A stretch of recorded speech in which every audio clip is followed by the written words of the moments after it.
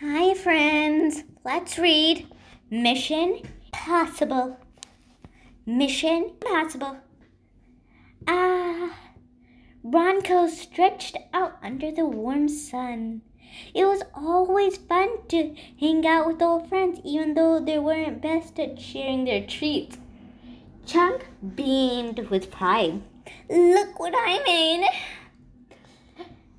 My favorite, Paris howled. It's cake! Co barked, spilling the secret. Made with honey. Save some from me, Bronco yelped. The pooches gobbled up the scrumptious honey cake, but their feast was cut short by some unwelcome visitors. Stop! Don't eat that! Cobb yelled at Harris. Help! Get them off me! Chunk cried. They made me itch like crazy. Quick, run for cover! Bronco bellowed, diving into the bushes. He covered his eyes as something flew straight toward him. No! Flexing her deepest muscles, the breeze hummed. Help me! But Bronco was too scared to listen.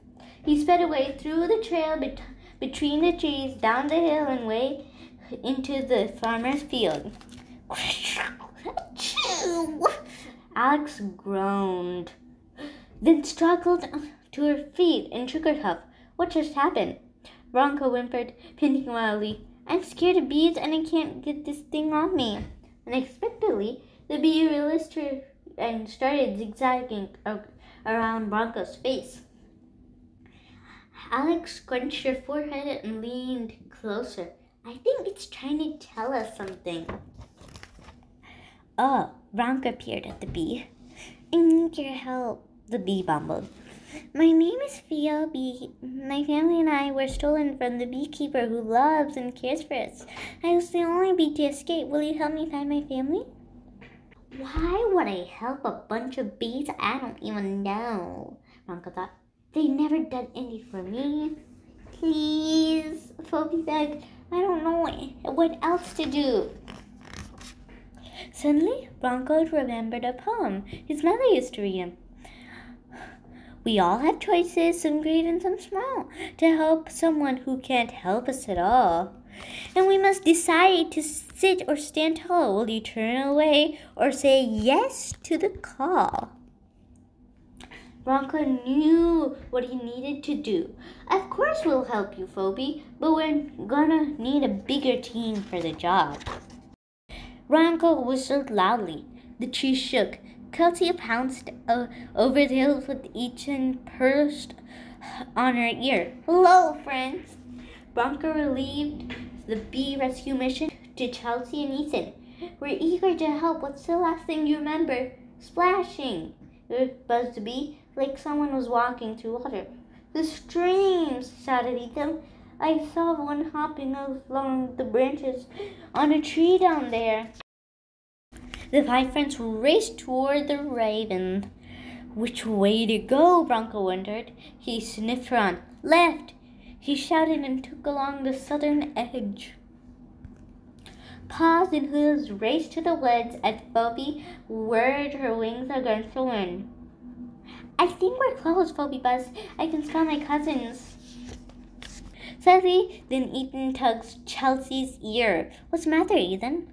Ethan clenched Chelsea's fur with a mighty grip. I think I hear a lawnmower.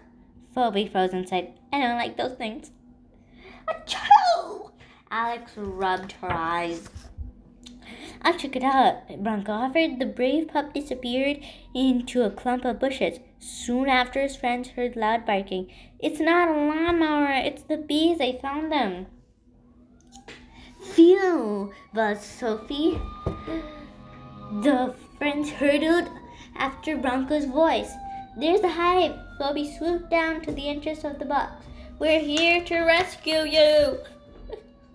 A chorus of wild buzzing exploded. Bronco and friends looked at one another in confusion. They won't leave without the queen, Phoebe explained, but she's too afraid. The furry friends leaped into the back of the truck. Alex peered into the hole. Miss Queen, we're here to help. You're not safe here. The Queen trembled. But what if I don't make it? We believe in you, Bronco barked. Chelsea smiled encouragingly. Your family is counting on you to lead them home. You have work to do, Miss Queen, Ethan chirped, and you can't do it here. Bronco's ears twitched. Hurry, I think someone's coming. Miss Queen took a deep breath. Okay, I can do this. She reared up her wings and commanded the colony. Move out! A buzzing cloud of yellow and black swarmed out of the box. Follow us, Bobby instructed. Run! Bronco yelled. As the friends appeared the raven, they stopped to catch their breath. Thank you for saving us, Miss Queen exclaimed. We can find a way back from here. It takes a team to make a mission work, Bronco barked proudly. Woof, woof, woof. Chunk, Cobe, and Paris pounced into the back. Well, Bronco, where have you been? Bronco and his friends slept well that night. They had found the courage to do what's right, not what was easy. In the beach, well, they had their own missions to complete. It might be easier to do nothing at all, but God asked you to answer the call. Let each of you look not only to his own interest, but also to interest of others. The end. I hope you like this story. See you in the next video. Bye.